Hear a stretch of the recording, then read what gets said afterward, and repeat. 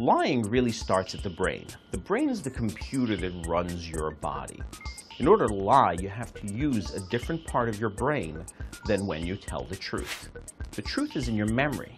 The lie comes out of your imagination. If I ask you, is your first name John? Yes. Do you live in New York City? Yes. Well, how do you know all that information?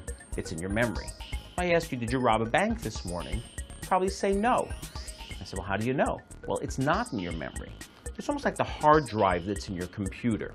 It's record found or no record found. You can't lie from your memory. Your memory has no imaginative powers. You have to transition and utilize the parts of your brain that are involved in imagination. So it's much harder for your brain to fabricate a lie than it is to give the truth. For example, I go to buy a house. How much is the house? They go $500,000.